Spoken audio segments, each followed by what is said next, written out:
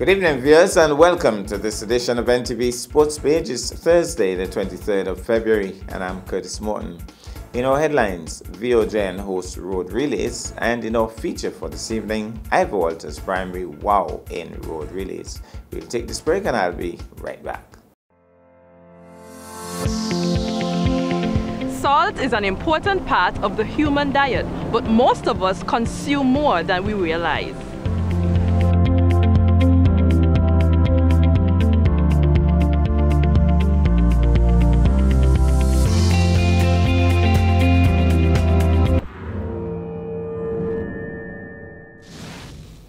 Well, I'm back, and we start with athletics.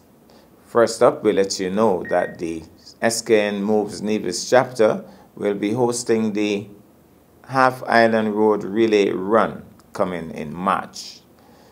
Let's hear from Sheila James. Hi, I'm Sheila James, coordinator for the SKN Moves Nevis chapter. The committee are organising their second event this year, which is the Half Island Run Relay Cup Challenge. So we're asking persons watching this program today to sign up. Registration is now open. Deadline for registration is the 16th of March. The event takes place on the 25th, Saturday the 25th of March from 6 AM. The start route, slight change, are starting at Dick's Bar in Brickhill. We then go up to Butler's Esme's Bar, from Esme's Bar to Fothergills, from Fothergills to Market Shop to Brownhill Gap, and then we finish at the fitness grounds. So please, it's $20 per person, $100 for a team of 5. We have batons here. You've got the energy, we've got the time. We want you to sign up, so sign up now. Welcome to Nevis. It's easy to believe that all Caribbean islands are the same until you visit Nevis. Nevis is the Caribbean of a bygone era. You will enjoy a most intimate vacation on Nevis. You're only a stranger here once. We offer exclusive and barefoot luxury stays. With only 400 hotel rooms, our island may be exclusive, but the warm, genuine and friendly welcome is just everywhere. We look forward to meeting you. Visit nevisisland.com.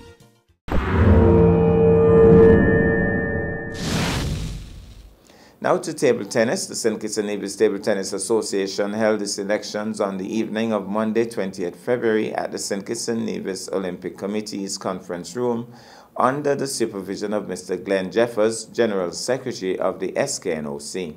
The following persons were elected to office: President Troy Briff Mills, unopposed; Vice President Shaquan Hodge, unopposed; Secretary General Michelle Liebert, unopposed; Treasurer Craig McDowell, unopposed; Executive members, unopposed, Mrs. Amelia Freeman and Ms. Tricia Wilkin. The following positions will be filled within the next 2 months: Assistant Secretary / General Treasurer, 1 Executive member as well. In his acceptance speech, the President, on behalf of the Executive, thanked the electorate for their confidence in electing the new Executive. He said it was an honor and privilege for them to serve and that they were humbled and proud to do so. Now to football. The SKNFA Division 1 opened on Tuesday night with 2 scintillating matches at the Kim Collins Stadium. More in this SKNFA report.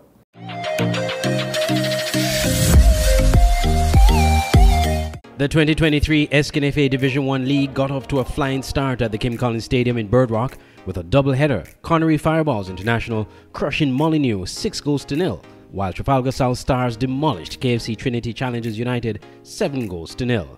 Goal scorer for South Stars, Sean Percival, scoring 4 goals in the 2nd, 3rd, 40th and 55th minutes. Jelani Willett scoring a brace in the 45th and 86th minutes, and Clarissa Gums in the 70th minute. After the match, manager of South Stars, Atkins Phillip, said the results are signs of the new thrust of the team this season. Well, the performance tonight was okay because we have been training and they're doing it better. We have a younger and a more strategic team this year, and we are on a mission. That's our motto. We are on a mission to go back straight up to the Premier. Well, this is the statement everybody gonna hear. South Stars 8-0 with the score, but we didn't matter the score. It's how we play the game. I mean, that's how we want to do, how we play the game, and we go forward, straight back up. Trinity Challengers coach Orrin Hughes said his team struggled defensively, which led to the poor result. Goals to have occurred, we would have been practicing exactly some of the things that I would have expected from the opponent. So for example, where that one ball over the top catch the defense flat-footed, I think it was just an error on judgment based on knowing what to do, even though we would have trained just up to yesterday and the day before as to one dropping off and denying the person the space. You find that person was still ball watching and not doing their jobs. In the other match, Connery Fireballs goal scorers Terrence Wallace in the 4th minute, Kay Nisbeth in the 5th minute, Catherine Bricken in the 12th minute, Kemuel Shari in the 30th minute, Curtis Sargent in the 36th minute, and Ozzie Butte in the 42nd minute. The Division 1 League continues on Thursday at the Kim Collins Stadium.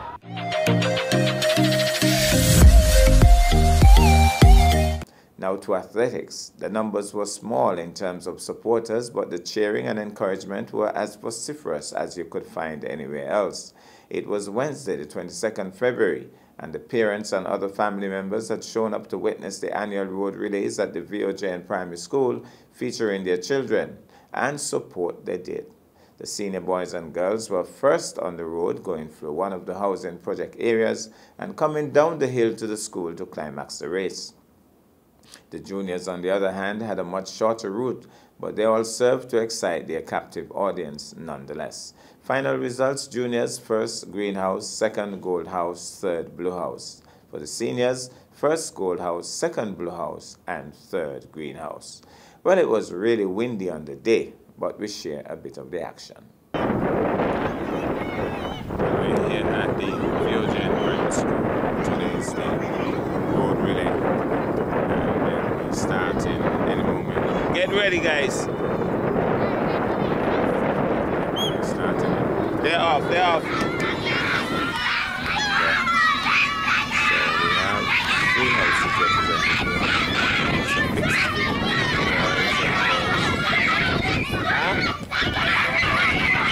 You're good. You're good. And, gold, green. Alongside each other, doing pretty well for them. Sandwich between them. The excitement already mounting, and coming down through the area for the project housing. Slow down a bit.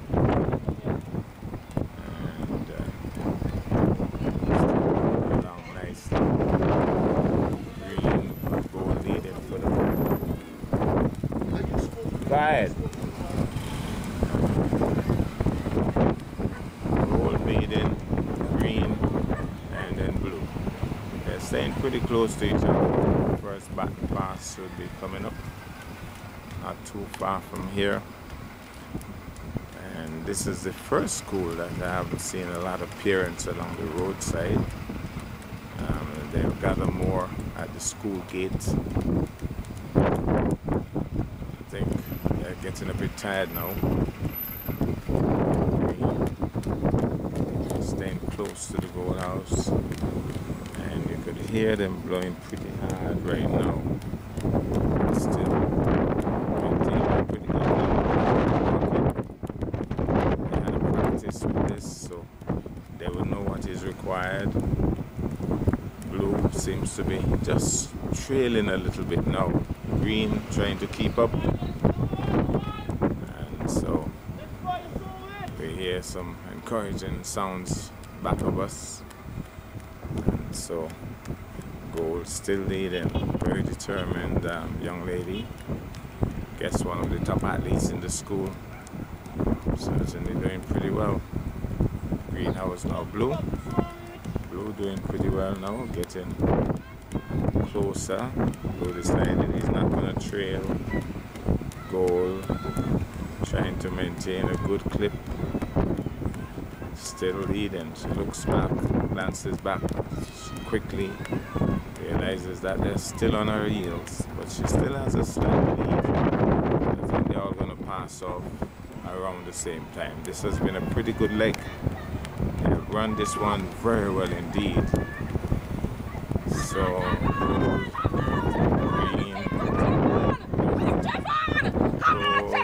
Green has decided I'm going to pass.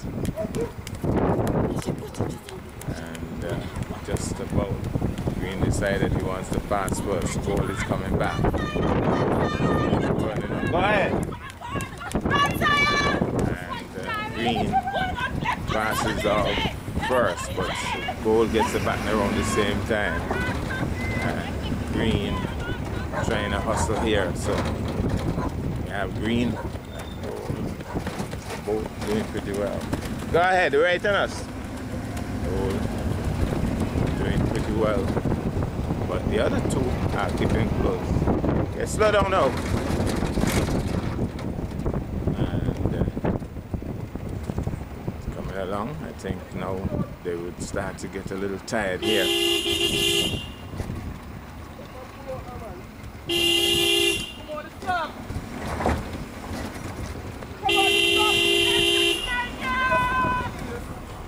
Well, they're right on us.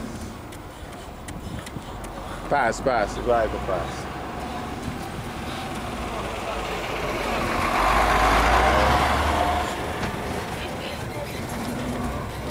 They had a little problem with the garbage truck, not understanding that the route went this way. Now we have some walking, but the Gold House athletes still going. So for the first time we are seeing athletes walking. Gold House looking back, he wants to walk too. You could watch him and see that he wants to walk, but he wants a good lead before he starts walking. But the Blue House athlete has started to run again, so he doesn't have a chance to walk now. But she walks again, so he could probably do a little walk, and he wants to badly. He wants to walk. He wants to. He's thinking about it, but he's getting some encouragement to continue running. So he hasn't stopped. The other two have stopped. So Gold has done pretty well. Now he's on the level and the flats, and he decides, well, if I didn't stop in the hill, why should I stop now? And he has some encouragement from some barking dogs, and he pushes out. Go ahead, go ahead. And up the hill, first back pass, Gold has passed off. Very strong start, pulling this hill nicely, this Gold House athlete. The others have to wait a bit for their battens, their respective battens. But Gold House isn't waiting, he's gone. And pulling the hill very nicely here.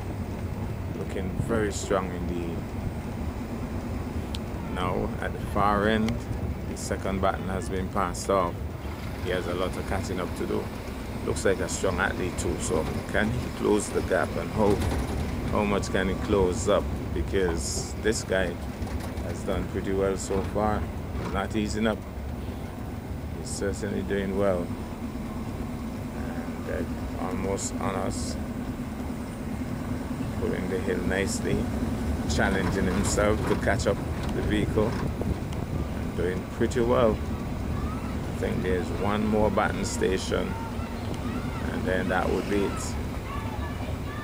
He knows it's tiring, he knows, but he knows that the baton station is close. So he has done a pretty good run. He has done pretty well. Now we hear the encouraging words from parents and teachers, and they're here. Baton passed off. Female. Go ahead. And she's challenging herself to catch up on the pickup. The other baton hasn't been passed off as yet. Gold looking strong.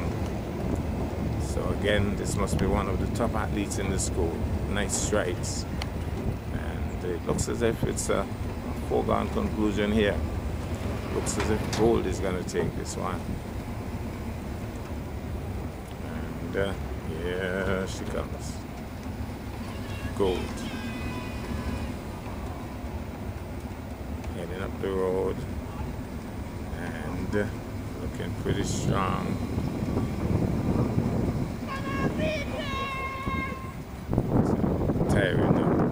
if reality has struck, and you could watch the strides. They have shortened somewhat, and more encouragers en route, looking for their members, looking for their horses, going hard now. Really going hard, getting some encouragement though.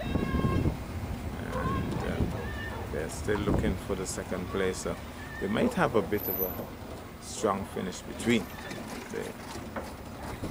the second placer and the third placer. That might be interesting. She has just downhill now to go towards the school. Has been a whirling run. And so these are the seniors. And the seniors had the longer route. The little ones will have a very short route. They'll just run through the community, the project housing area, and then back to the school. So getting all the as she heads down towards the school. They're finishing strongly. Finishing strongly. We'll take this break and I'll be back with our feature for this evening. My wife and I have been in the Caribbean, living, working, traveling for the better part of 40 years. 9 years ago we ended up on Nevis, and we're very glad we did. Decided to move here permanently a few years ago. Beautiful beaches that are virtually empty, so the beach is like your own. The experiences as an investor was quite seamless, actually. It's the local people were a joy to deal with, very positive. That's one of the highlights of Nevis too, just wonderful people to deal with. What's keeping us here is the way of life. One of the big reasons is because it still has a feeling of being somewhat undiscovered. It's quite an eye-opener that there's still something like this exists on this planet. The local produce, what they normally call ground provisions, are outstandingly good. Tomatoes in particular are wonderful. They still taste like a real tomato. We can source most of our produce for the restaurant locally. We've got a handful of farmers we deal with, and even the roadside people on the market have great product. We're developing our restaurant into a 12-month business as opposed to a 6-month business. The local people enjoy going out just as much as the tourists, so it's very rewarding to get local people coming to the restaurant in a good number and getting a nice balance. As I say, it's been gratifying and rewarding.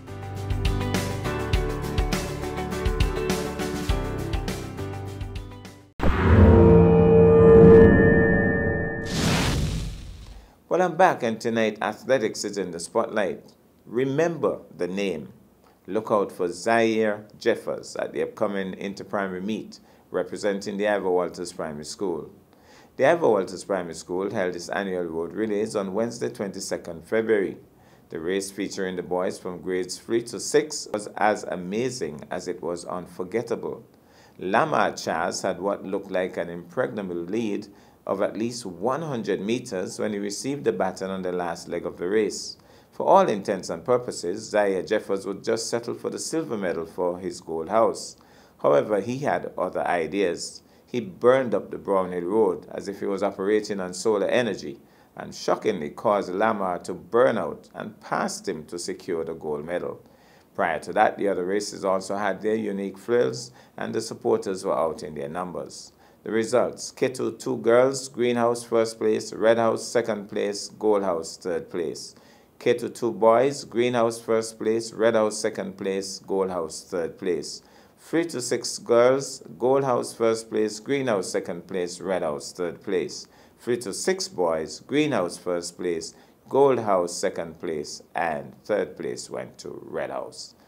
Well, the Heat's points standings: Gold Warriors 754 points, second Green Pythons 738 points, Red Eagles in third 731 points.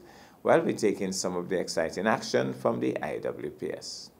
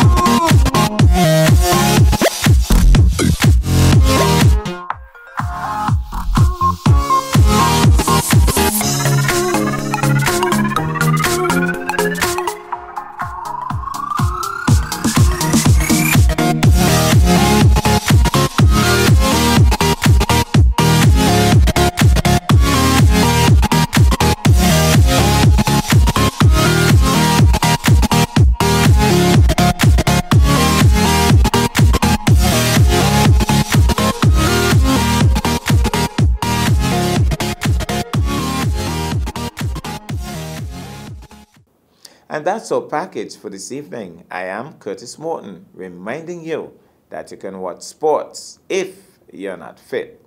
But to play sports requires fitness, diligence, and sacrifice.